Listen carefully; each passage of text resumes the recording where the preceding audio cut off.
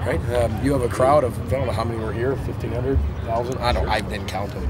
So don't make me look foolish for not knowing the number, but there's a lot of people, and I want people around this community to own the Gophers, to come by, get to know our players, get to know them on a personal level, watch them practice, and that's something I've always believed in, and I love that type of environment around here. This is their team too. They're the fans. They're the ones that they sit in those seats and they work hard to be able to buy season tickets and to be around our program. I want them here. Coach, I heard you on the radio on Sunday talk about the Leadership Council. When did you start doing that, and what kind of influence do they have? Yeah, I started doing that back at Western Michigan, believe it or not, 4 years ago. And when you kind of take over a team and it's not just flooded with fifth-year seniors that have all started 30+ games, you've got to develop leadership within. Everybody has leadership qualities inside you, but we either choose to either bring it out or someone has to pull it out for us. And that's what it is. It's a leadership council for about 36 players that are all handpicked. 3/4 of them are handpicked by the players themselves, from freshmen, sophomores, juniors, and seniors, and the others are picked by me, guys that I feel like have a chance to be a leader, but we need to bring them along. So we meet once a week. It's 32 classes, and I teach it. It's a leadership class, and don't get credits for it. I wish they did. Maybe I could become a professor too. I don't know, but it's something to be able to develop, and we need to develop a ton of leadership on this football team, especially with the inexperience we have, and especially with a lot of the guys who possibly will play in the fall that are hurt. Do you like Winfield in that nickel role? I do. I like him in a lot of roles. Can he go back and forth? He can do a lot of things. You're going to see him in a lot of areas. Again, we don't, we run a typical 4-3 defense, but we have a lack of depth in a lot of positions, right? And that's a problem we have to fix later on with solutions and recruiting and development. But right now we have what we have. So Antoine's one of the best athletes, and I think one of the best people. He is an unbelievable young man. He's in there on his own. He's working his tail end off. He's looking to master 3 different positions, and he's doing a tremendous job. We got him all over the field. But we're a traditional 4-3, but you might see, we're going to do everything we can to get the best 11 athletes on the field. So we might be a 3-4 sometime, a 4-3, it might be a 3-3-5 at times. I mean, we could be a lot of things in terms of personnel, but we're still going to be based out of a 4-3 scheme. But he's versatile. He can do a lot of things. You guys have like a rush end with Gophers and Coughlin. What kind of role do you see with that, and what kind of playmakers are those guys at that spot? Well, it's a glorified linebacker, right? I mean, there's a lot of times that he's got to drop in coverage. There's a lot of times he's got to cover one-on-one with the slot defender. So you've got to do a lot of things at that rush end position for us. It's a glorified linebacker. Would you like it to be a true rush end that's 255 pounds, that can fly and bend? And absolutely. But we are going to do our system with the players we have and the skill we have, and we're going to plug them into those spots. But I love the progress of Devers. I love the progress of Carter. You talk about selfless people. Carter's a linebacker, and he knows for him to get on the field, and Kamal to get on the field, and Celestine to get on the field, and Jalen to get on the field, we all have to be able to sacrifice a little bit, but it's a fun role. The R is a fun role for us, a rush end, because you do so much. You're not just rushing straight up the field. You're stunting, you're going up the field, you're covering, you're dropping a man-on-man, you're dropping into a zone, you're doing a ton. So you're standing up, your hands on the ground, but there's a lot of things that guy has to be able to do. What's the project you'd like to see overall? We're developing every day. We're developing every day. That's a position I think Coach Simon is one of the best wide receiver coaches in the country. To be able to develop Corey Davis, who didn't have any offers, 2-star the entire time he was there. Now he's a top 15 pick in this year's NFL draft, probably. So I start to see, TJ's doing a tremendous job, number 6.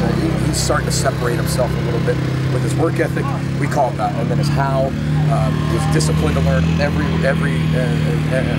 position, learn every route, because we want to move everybody around, and even still, he's got to continue to get better. He's got to mature more as he continues to go, learn how to be able to fight through the adversity, learn how to be able to work at an elite level, not just a good level.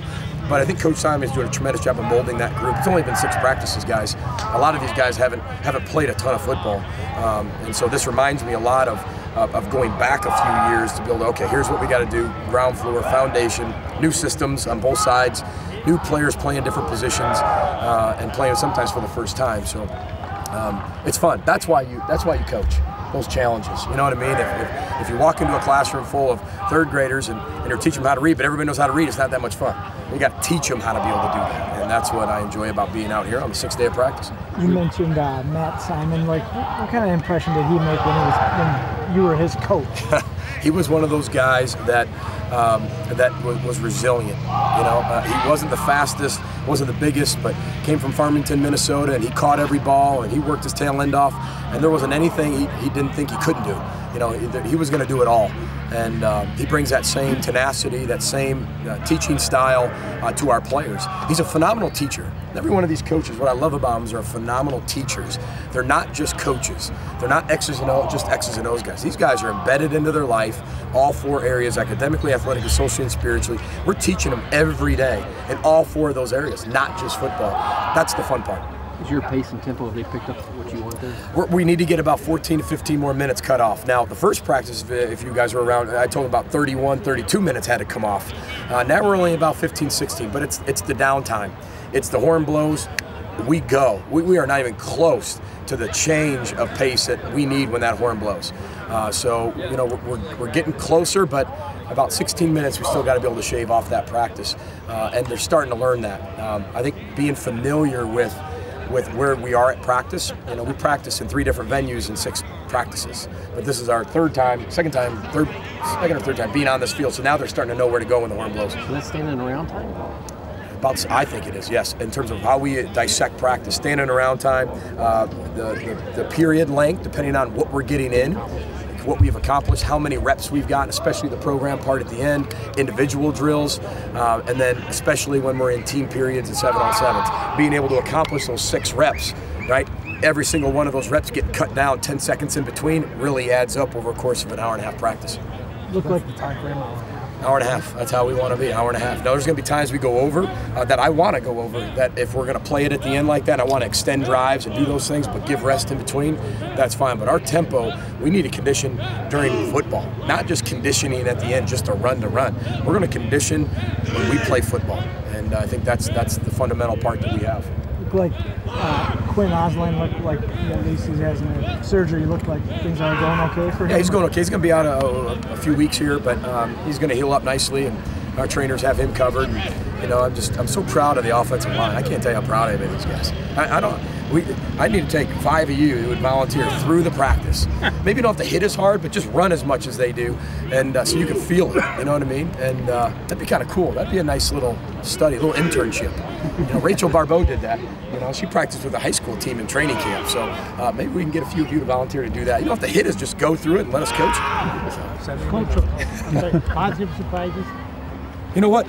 I tell you, Demi Croft had a really nice day today. I was really proud of him. He's taken a big step forward, and him and Connor are learning the offense. Every day there's completely new plays that are coming in, but I thought they did a nice job today. I really like Eric Carter's work ethic. I thought he came out today and did a tremendous job. When I sit there and look at the running back, I thought Rodney had a nice day. Rodney ran the ball hard. I thought his vision was better. I think he's getting more comfortable with our inside zone and how we block it and our blocking schemes. I thought he did a nice job with his vision today in terms of being very patient, poised, and letting the whole play develop instead of just, oh my gosh, you got to get in that hole. Let the whole play develop, and then that's when he shines. And you can see a bunch of runs he had where if he just hits it with his head down, he's not going to have a chance, but he's so patient in between there. Really runs well with the football. You guys got 1 or 2 minutes. Yeah, they're doing. They're progressing the way we need to. But Lingen, he's just got a foot injury that takes a while. And the one thing about that injury is, if you come back too quick, you could be right back to step 1 that quickly.